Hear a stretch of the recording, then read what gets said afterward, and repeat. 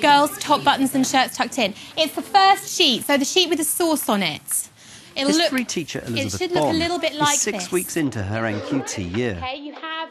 At first, her year 10s were a real handful, so she focused on strict behaviour management, Did you leave but it at here? a cost.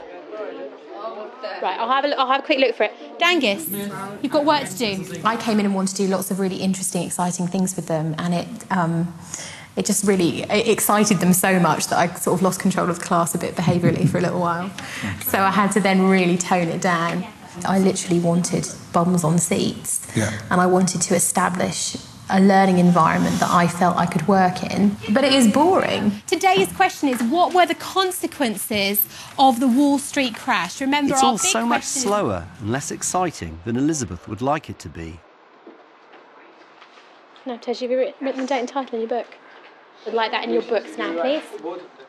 No, you can just write the second one, because we wrote the first one last lesson, didn't we? No, you can just write the second one. What were the consequences of the Wall Street crash? Where is all the time going? Well, it's kind of interesting, isn't it? I wonder where it is going. What are they all doing now? Well, they're writing the title, but it is taking them a remarkably long time to do it. And it's all these little questions. Should I write the learning objective? No. And then someone else puts their hand up. Should I write the learning objective? No. There's another kind of classroom that I sometimes see going around. The whole lesson plan is up on the whiteboard. And then at regular intervals, the teacher's returning to the learning objectives. It's great. We got to the end of activity 2, and we got to the end of activity 2 with 20 minutes to spare. And I've got the clock on the board. You've got to do those add-ins, you know, the timers and the clocks and the whistles and all that kind of stuff. Absolutely. So you've got two really good points there. It's a mixed ability class with differentiated worksheets. Some students are working, but it's hard for Elizabeth to keep them all on task. I want you to explain to me how they are linked together. So if you're saying that the Wall Street crash relates to the banking crisis, right? What's going on there? The work's differentiated, they can do it. I wonder if they know what's expected. Somewhere else in the country, there's a teacher saying, by the time you finish this, you have a chart completely filled in that looks like this. And I think this is going to take 5 minutes. And 5 minutes after the work started, that teacher's gone around, she's picked up someone's work and says, this is what we're talking about. Ahmed's got 3 blocks filled in, and listen to some of the phrasing that he's used. Yeah. So that, for me, the first step with a group like this is they need some exemplars. They need to know what the success criteria is. Absolutely. They need to see the fox, or whatever the right analogy is. They need to know what it is that's expected of them. Up on the board, I have 2 characters. I call them Sid and Sam. You can call them whatever you like. As you can see, Later in the lesson, Elizabeth uses a cartoon to help the students assess their I haven't learning. got a lot of money in the bank. But as usual, she keeps a very firm lid on the behaviour. Listen.